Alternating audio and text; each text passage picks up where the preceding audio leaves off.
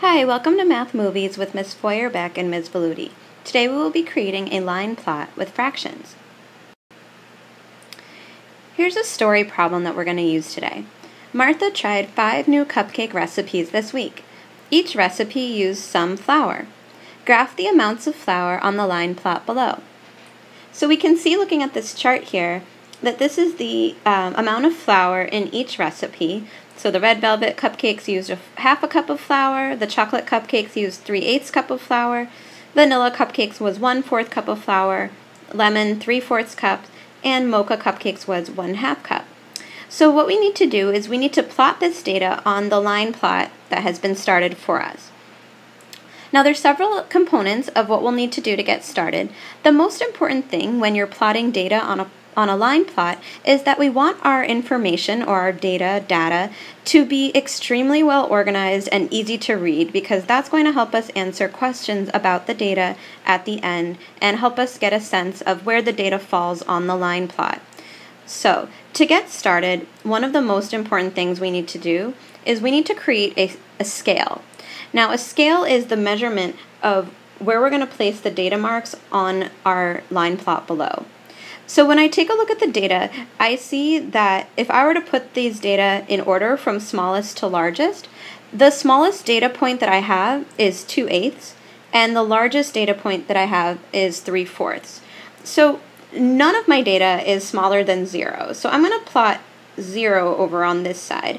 And I would also say that all of my data falls between 0 and 1 whole, seeing that the largest is 3/4. So this will give me a sense of where my data needs to go. Now, I need to go ahead and plot out an even spaced scale. So I'm going to go ahead and mark off 1/2. And as I look at my data, I'm noticing that all of my data is in halves, eighths, and fourths. So I think the easiest thing for me to do at this point would be to break my data plot into fourths and then into eighths. So I'm doing my best here to create an evenly spaced scale. And I'm actually going to go ahead and label each of these points. Here's 1/8, 2/8, 3/8. 1/2 is also the same thing as 4/8, so I'll just put that there. 5/8, 6/8, 7/8, and 1 whole is 8/8. So now that I have my scale created, there's 2 more things that I need to do before I plot my data points. One is that I need to include a title. Very often students forget to include a title, but it's a really important thing to help us know what is the data. Are we talking about the length of grasshoppers? Are we talking about the amount of rainfall? Are we talking about the amount of flour? What are we referring to? So oftentimes the title of your chart with all of your data points is going to be very similar, if not exactly the same, as your title for your entire graph, your entire line plot. So I'm going to call this amount of flour used in cupcake recipes.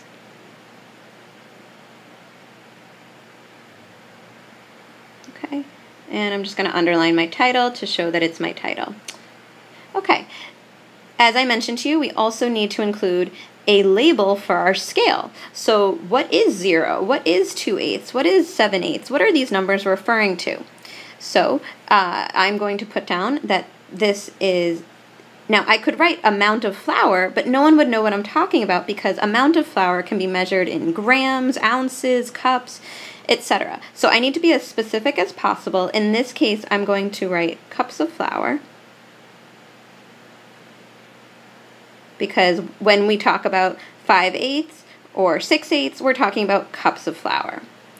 Okay, so next step is to plot the data points on my line plot. Each of these data points is going to receive an X, and that's going to represent that it has been placed on the graph. So I'm going to go ahead and try to create an even-sized X for each of my 5 amounts of flour, starting with red velvet. So that was 1/2. So I'm going to put an X there, and I'm just going to check that off because it's a good strategy so that I don't forget that I already plotted it. Okay, chocolate was 3/8, so I'm going to try to make a similar sized x over the number 3/8, and I've taken care of that one. 1/4.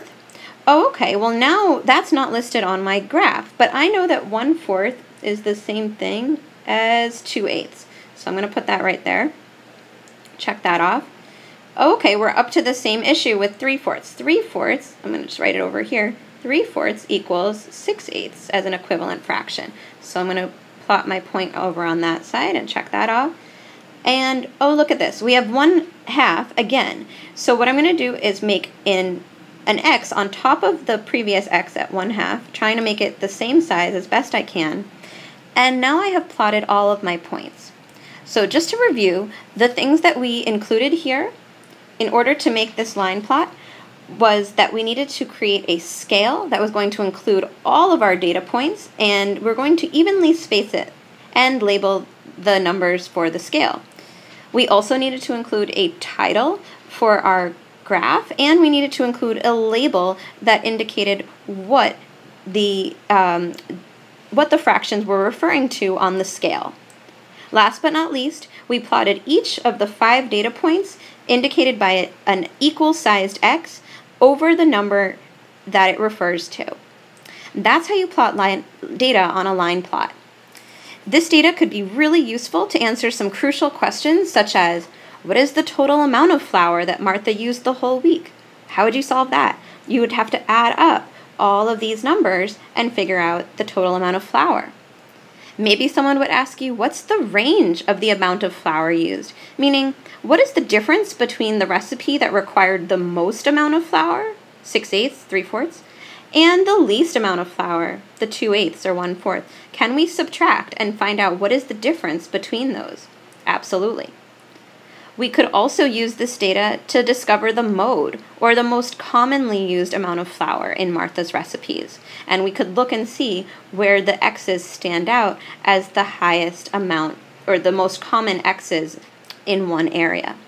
There's a lot of other things that you can do with data points, but this is just a beginning. So remember, when you're plotting your data, go slowly, be organized, and make sure that you are following a very specific procedure by checking off your data points so that you don't forget anything as you go.